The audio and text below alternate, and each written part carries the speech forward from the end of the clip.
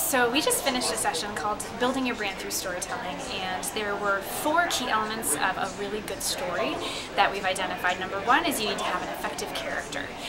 It needs to be somebody that audiences can relate to, who is authentic, who is not the organization. That's a typical hang-up for a lot of organizations. They want to tell the story from the organization's point of view, and you want to tell it from the individual's point of view. The second is you want to have a plot, a trajectory. Something actually has to happen in your story. It needs to have a beginning, a middle, and an end. Third, you need to have authentic details that make your story come to life and let your characters say things in their own voices as opposed to our scripted planned talking points. And finally, you need to have a hook. You need to have that piece of your story that's going to draw people in, that's going to make them want to read more or to watch more. And it's not always the very beginning. Sometimes you can find a really good hook from later on in your story and move it up. And that's what's going to really draw your audiences in.